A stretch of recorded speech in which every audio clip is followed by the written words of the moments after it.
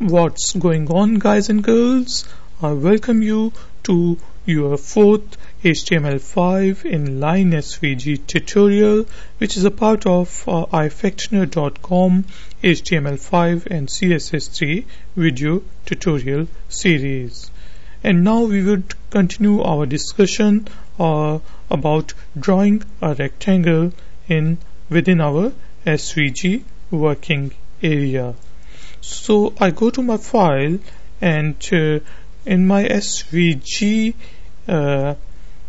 tag I write rect, which is the reserved word to draw a rectangle within the SVG element, and I give an ID to my rectangle, which would be my rect, and I give the width property of my rectangle, and I say that my rectangle would be 300 pixels wide and it would be 100 pixels in height.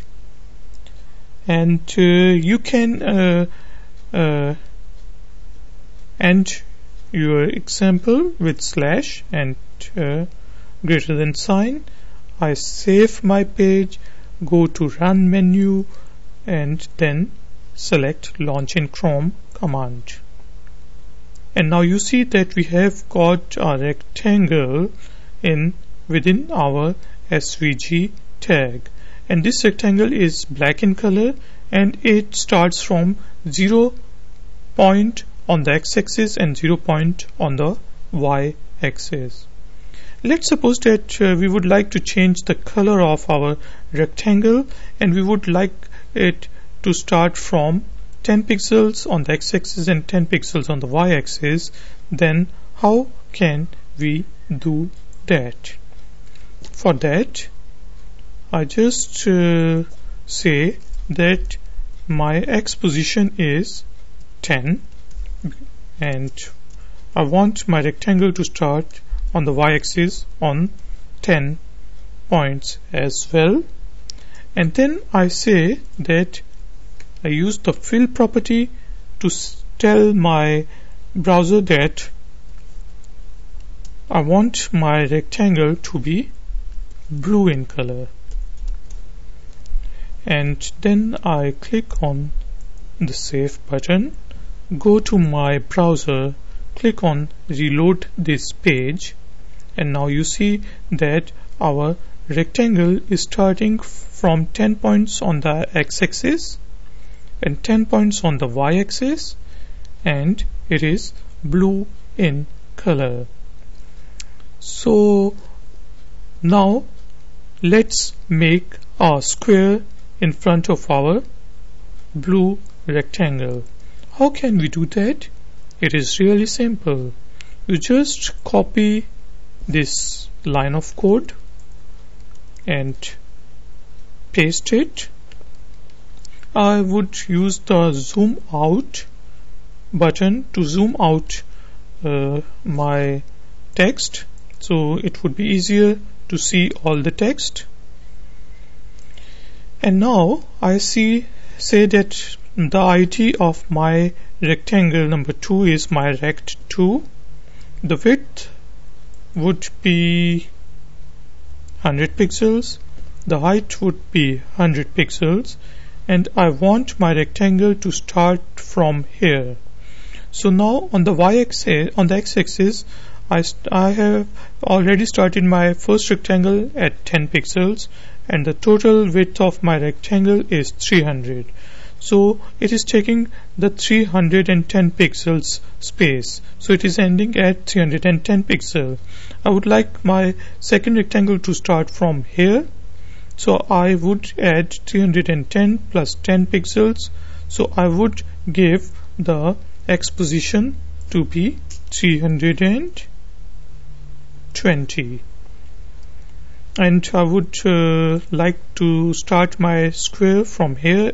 Therefore, the y position is 10 pixels. So I do not change the y position. I change the fill color of my second rectangle to be green. And now I would use the inline styles to apply the stroke or the line to my, or the border to my rectangle, and I would change the width and color of that stroke or the border. So how can I do that? I simply write style equals to stroke, which would be red in color.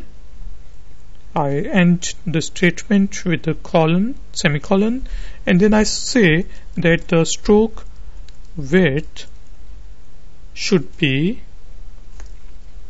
5 pixels. I click on, and then I close my style tag with a double quote. I click on the save button, go to my browser, click on refresh button, and now a perfect square has appeared on our SVG area with a background of green and a border color of red, and the border width is 5 pixels. If I zoom in my